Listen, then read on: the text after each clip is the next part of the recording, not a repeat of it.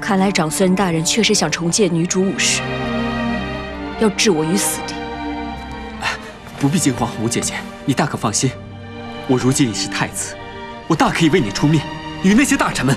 不行，你是太子，正需要群臣的支持，绝不应该为了一个可能祸及江山社稷的才人出面，与众大臣起了冲突。更何况这些人里面，还有你的舅父长孙无忌。可是我总不能看着你就这样去送死吧？这一次的劫难是来自于朝堂之上，想杀我的人必然是朝中大臣，所以能助我解脱困境的人也必然是朝中之人。智奴，你只需要告诉我，眼下在甘露殿外跪着的这些大臣当中，到底都有谁？那些大臣们多半都是以舅父的关陇士族一系为主，还有一些是跟着房家的，剩下那些人有崔、卢、郑、王几家，反正都是居于士族制前列的那几个大姓世家的子弟。果然都是些出身高贵的门阀士族，没有寒门子弟吗？他们在朝堂上的地位实在太低了，根本就没有资格跪在甘露殿外。不，倒是有一位，李义府。方才我来姐姐这时，看到他往甘露殿的方向跑去。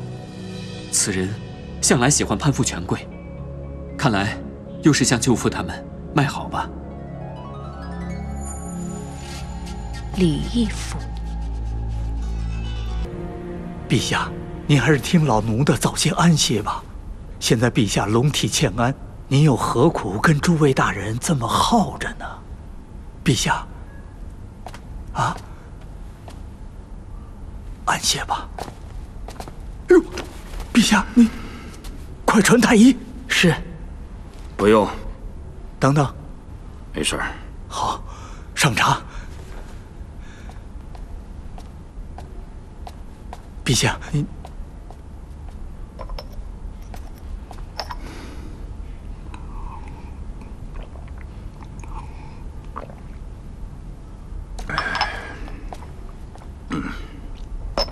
哎呀，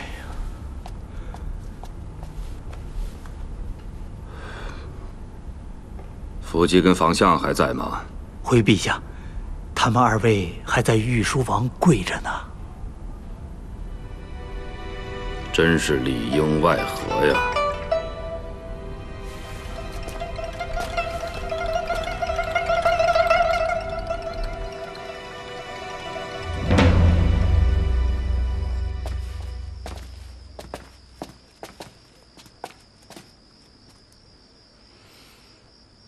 李义府李大人，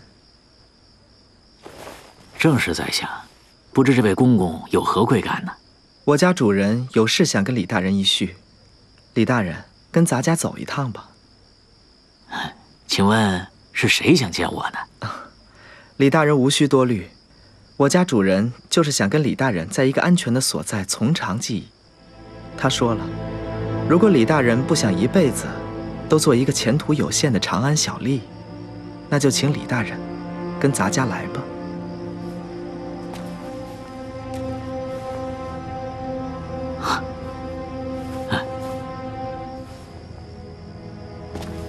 这位公公，到底是谁要见我呀？李大人不必惊慌，说起来，我们也是有一面之缘的老朋友了。原来是武才人，不知找李某有何贵干？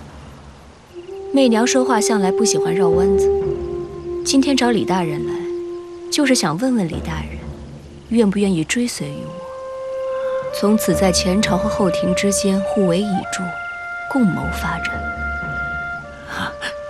武才人这话可折煞下官了。武才人是当今陛下最宠爱的女子，李义府不过是个平凡的小吏，何德何能可供您驱策？不相配，不相配。不知李大人知不知道，在朝堂上成千上百的官员里，我为何独独找你来？下官确实不知。说起来，下官与武才人不过是在北宫门之外有一面之缘。武才人对李义府又能了解多少呢？我对你的了解，比你想象的还要多。你不是出身平凡，你是出身贫贱，凭寒窗苦读，以才学入仕。你恨着世道不公，为什么有的人可以不用付出便能得到一切，而你唯有拼了命的苦读，才有那么一丁点儿改变命运的机会。武才人所言极是，下官确实出身贫贱，所以这大唐官场如何公平与否，以下官的身份，确实轮不到我来评说。只有以这无用之身为国家为社稷，略尽一些绵薄之力罢了。如今大唐的官场已然成型，以长孙无忌为首的关陇士族把持着朝政，只有其中的士族子弟，才有机会可以一帆风顺。像你这般出身寒门的下层官员，就算是拼命一辈子，也难以封侯拜相。偶尔有个别出类拔萃者，就算是做到了宰相，还是会被这些世袭门阀所瞧不起。就算是求个婚，也会遭到讥讽嘲笑。长孙无忌这座拦路的大山若是不倒，你李义府此生只能是个小吏，郁郁寡欢而终。武才人要对付的是长孙大人，不，是我们共同对付他。想必李大人也有所耳闻，关于女主武氏终将祸国的传言。此人一日不杀我，是绝对不会善罢甘休的。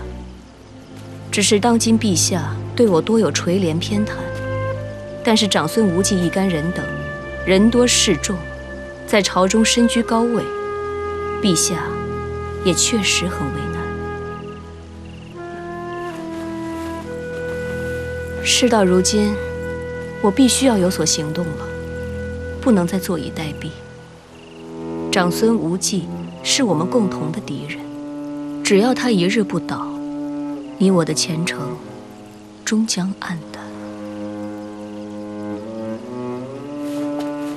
武才人，这岂非小人之举？我李义府怎能为了自己的前程，与国之栋梁作对呢？你辛苦了那么多年，不就是为了有朝一日得势，可以千百倍的补偿回来吗？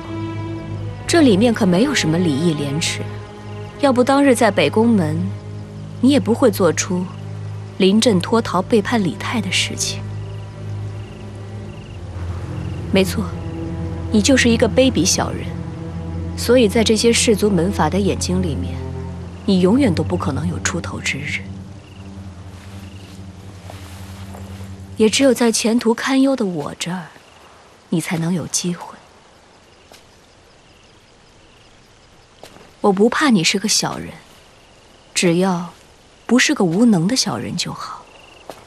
这些正人君子，往往只会空谈，能铸成大事者，往往多半是些鸡鸣狗盗之徒。若是助你，会有什么好处？这就对了，不谈道义，只讲好处，这才是真正的李大人。想必你也听说过“一人得道时，鸡犬升天日”。到时候在朝堂上，李大人必定会有你合适的回报。可以我这微薄之力，如何能是长孙大人的对手？这岂不是以卵击石，不自量力吗？谁让你一个人对付他了？像你这样出身寒门的下层官员，难道在朝堂上还少吗？武才人的意思是合众人之力。没错，长孙无忌若是大象，那你们就如同是一群蚂蚁。但是千里之堤尚能溃于蚁穴，只要你们这群蚂蚁联合起来，终有一日会将这大象啃噬得一干二净。我的出身富而不贵，在这些士族门阀的眼睛里面，不过是多了几两银子的寒门子弟罢了。所以你内心的痛苦，我完完全全能理解。当今太子殿下对我敬爱有加，若是再加上你们在朝廷上的追随依附，我必可以成为这后庭里面的参天大树。等到了那个时候，我们共同的敌人长孙无忌，便再也不足为惧了。武才人所言入情入理，不过下官还是不能答应。为什么？是因为李大人觉得我熬不过今夜？原来武才人全都知道了。没错，任你描绘的前景再美好，也不过是镜花水月罢了。将士郎李淳风的师傅袁天罡此刻就在御书房，请他来的正是长孙大人。如若他卜卦出来，武才人就是女主武氏，我怕陛下也救不了你。